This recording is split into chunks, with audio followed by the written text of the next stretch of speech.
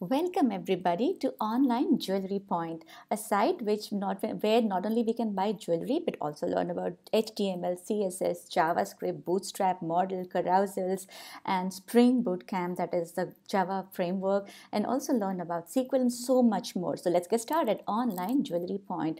On the very first page, I would like you to introduce to the various JavaScript functionalities that really awes me. That is just wow. Just hover around it and you see so many fun stuffs happening. So that is animated JavaScript for you, and we can have all sort of CSS, JavaScript, bringing HTML, that is the web into action. So here's different styles you can have on hover, and different CSS that brings you so much of color and style and passion. Now after seeing this beautiful HTML effects, let's see what we can choose and what we can do in this site, and also let you know this is a responsive site. So any change in the size, if I go from this size to this size, it will be the same. So it is a complete responsive website. Now let's go and see how we can and what we can do in the site. So do you want to just explore without logging in, or you want to log in, or you want to register as a new user? So let's log in and see what we can do. So here is our first login, and let's see. So here's a dashboard of all the products that we have. So let me center it so that you can see it properly. So here we have all the products, but with all the products, how do you know which one do you want to know, which you want to buy and search? So let's do some Ajax works. So you have some say product name called love. You want to search for it, you get the product name love and go back. You want to search by description, so let's choose description, and then we can do you want a necklace, you want a ring, what do you want? Let's choose a ring and see how many rings does this store have. So it has quite some rings, but let's go and buy some solid products. So first I would like to buy this ocean heart. It looks really beautiful, so I add it to my cart, and then I want to shop a little more. I want to get some joy. I'm in one part of joy, so I have joy and I want to shop still more. Let's go to eternity, and I add it to my cart. So now, and I change my mind that I feel that joy is a little expensive for me, so I can remove it from my cart if I want. And then when I'm done, I see that the price, let me move a little bit, the price is $548.99. So let me buy, this is in my range, so I can do the purchasing and get all these goodies. So here I have logged out, and these are my recently bought products. So, and then I want to see from the admin's point of view as well. So let me log in.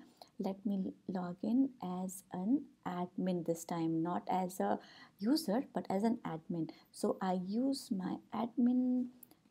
I made a mistake. Oh, sorry. ADMIN.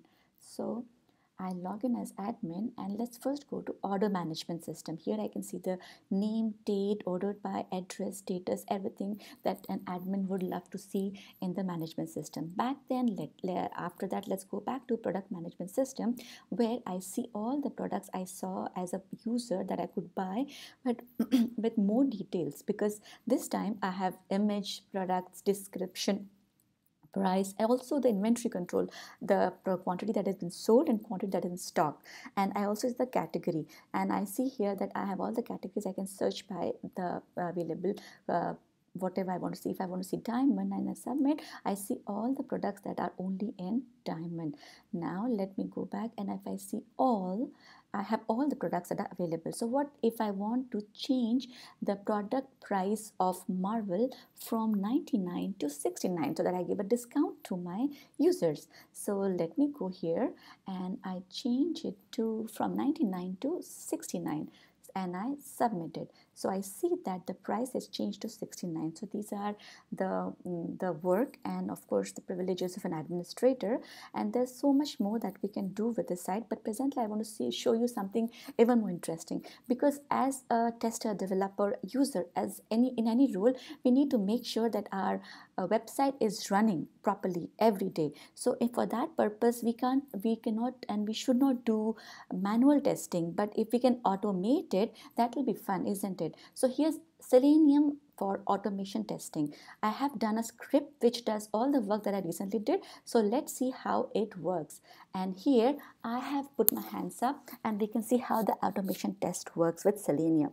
It will do exactly what I did manually, but this being automated, it runs without any manual interference. The best part of this is the scripting, the installation is pretty easy and it goes well with Java code and especially with Spring Boot framework.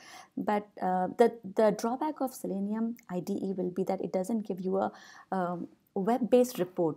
But if we use JUnit or TestNG, that will be catered to, that we can get web-based report of our testing. If there's a failure, the images of all our test results will be given.